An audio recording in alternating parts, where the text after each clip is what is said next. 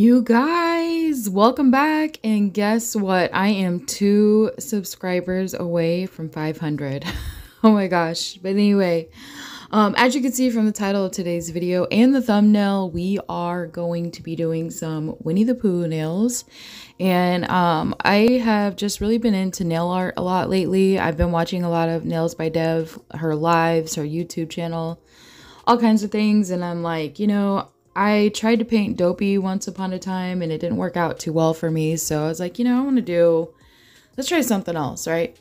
So here it is. This is me trying something else. So I decided to do Winnie the Pooh, and I was obviously successful at doing that, and I'm very proud of myself. He is like this really cute like gold color, and the yellow that I had was more of like a mustard yellow. So I'm just using some Born Pretty colors, and you can see here that I am using base coat to clean my brush.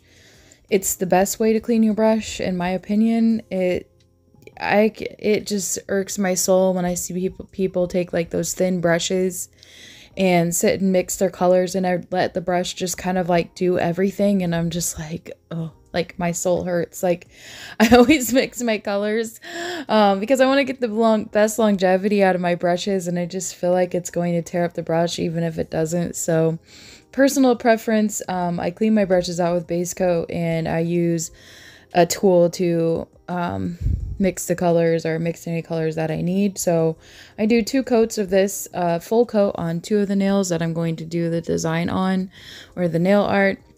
I like doing character nail art on solid colors. I did a Grinch set that turned out really cute, and this is similar to how I did the Grinch.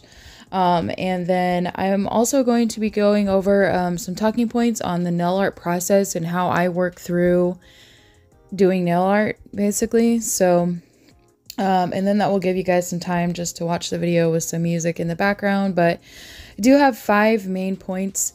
The first one is to choose a focal point, and everything else will follow after that. So you definitely want to make sure that you have a reference. Use a reference, and from that reference, choose a focal point on where you want your picture or your painting to start. Depending on how big or small, this is kind of leading into point number 2. Depending on where you start or how big or small that focal point starts, it depends on the scale of your character. And I'm not talking about the weight scale.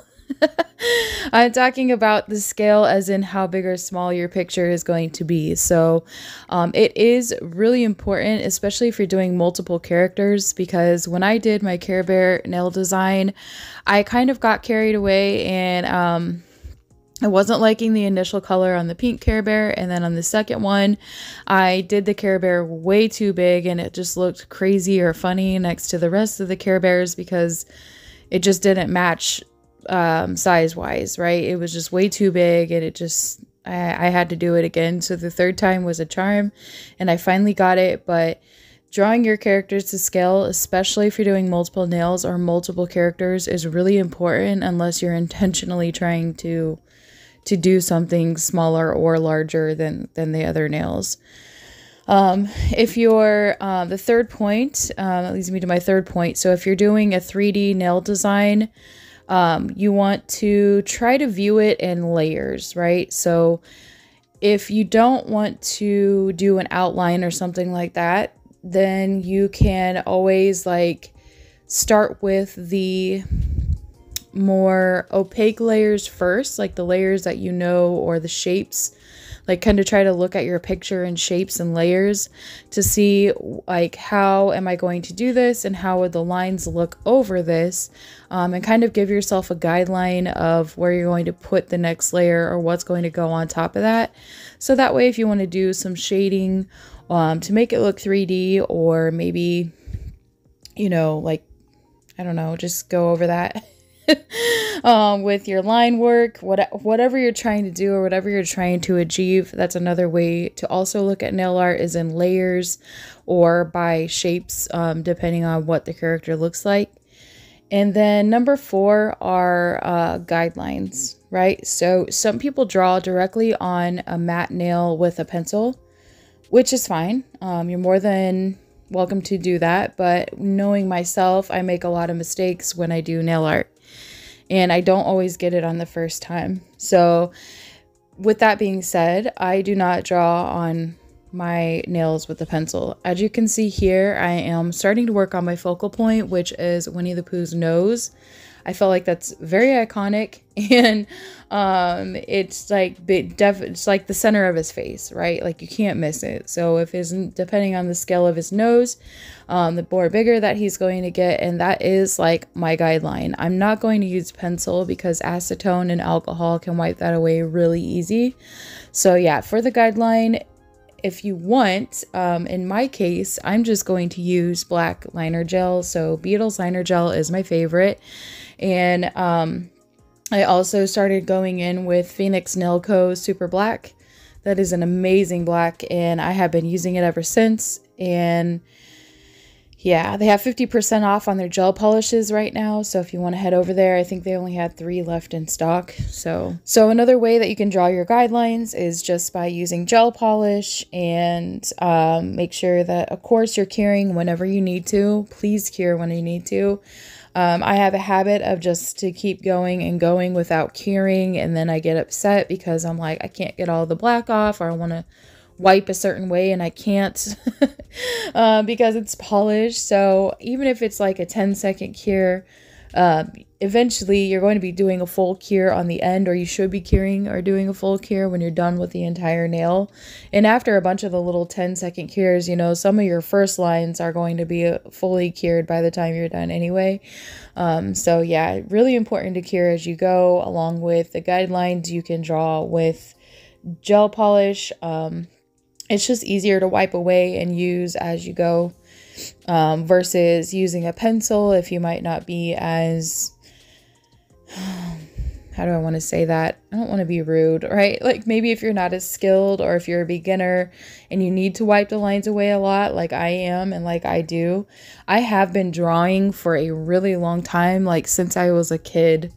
I've been drawing since forever. So I've just had a lot of practice throughout the years with drawing, and I'm completely self-taught, just like Nels, completely self-taught with the help of YouTube and my nail sisters and things like that. So yeah, so that was number 4. Depending on your preference and guidelines, you can either draw on the nail directly, like a matte nail with a pencil, or just use your gel polish and things like that and lightly cure. Which brings me to number 5. This is the final point that I wanted to point out, or how I do nail art and my personal preference. So this is all subjective. You don't have to use this, or you don't have to take my advice at any given time. It's just how I work through it. So even if you're going in and you're just doing like simple 2D nail art like I am doing in this video, it is I don't know why I keep losing my words, but the outline is important. Like right now, I'm not doing very thick lines because this is kind of just my outline as far as how I want him to look and how I get the shape of things. But eventually, when you go in and you do your final outline, then you would want your lines to be heavier. Some lines you want to be thinner. So your line weight depends on the pressure on the brush, right? So obviously the more you push down, the more your bristles are going to expand, and the wider your line is going to be. So light pressure really helps with that, as well as like keep in mind the more you saturate your brush, or the more pigment and stuff that gets in your bristles, the softer the brush is going to become, which is why I use base coat to clean my brushes, right? It's going to absorb all of that pigment and everything out of the brush because it's clear. And it's also going to soften my bristles before I use the brush, which is another reason why I also like brushes with lids, is because the lids are going to help that base coat. The base coat might dry out a little bit, but it's at least not going to, you know, make your brushes or your brush stick together, but it's also not going to allow your bristles to fray and cause all of those like crazy off to the side lines that you don't want on your nail art. Anyway, back to the outline. So yes, depending on the pressure that you use with your brush, it's either going to expand the bristles or keep the bristles really tight and neat, as you draw your lines, if you want your lines very thin. And these are some nail art brushes that I got off of Amazon with a discount code, thanks to Sandra's Sparkly Sets. I really like these. They are actually a very good quality, and the way that she was explaining them in her review and her video, they were really awesome. So it did help with the outline process, having good quality brushes.